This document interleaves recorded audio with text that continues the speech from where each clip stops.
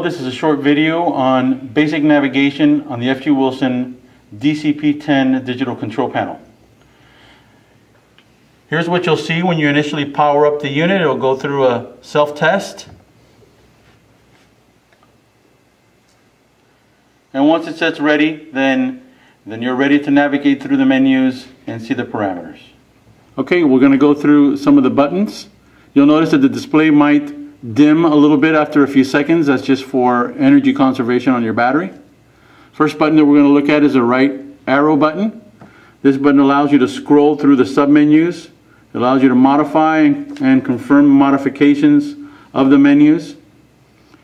You also have a silence alarm.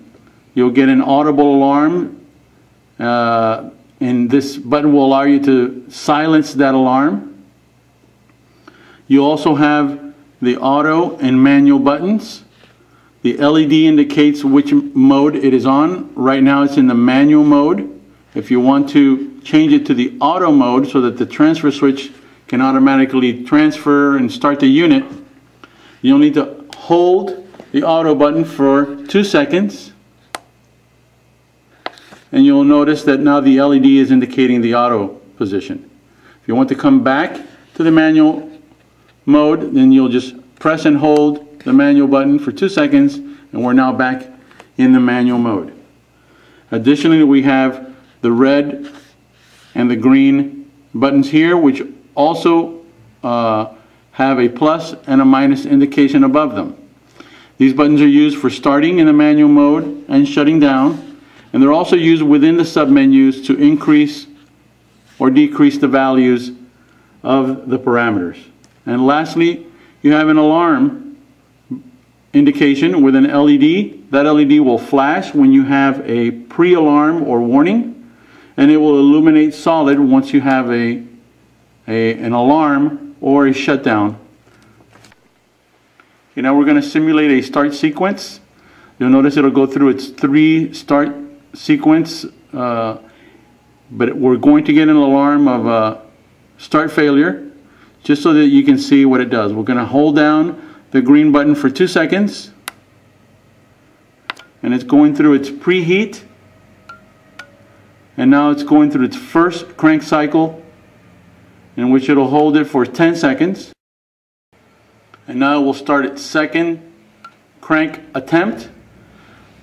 The icon that you see here is letting you know that it's attempting to start and it's not been able to. So now it's counting down on its second crank attempt. And finally it'll go through its third crank attempt. And at that point we'll get an alarm. We're going to silence the alarm. Indicated that the alarm is active, but it's silenced, that we did not get a start. And it's telling you on the screen that we have a start failure alarm. In order to reset that alarm, you'll notice also that the LED is solid, as we indicated earlier. So in order to reset that alarm, all we're going to do is press the red stop button, and the alarm is reset. Now once the engine has started, or is attempting to start, then you'll be able to scroll through the other screens that are available, which indicate hertz, RPM, and hours on the engine. Oil pressure, temperature, and battery voltage.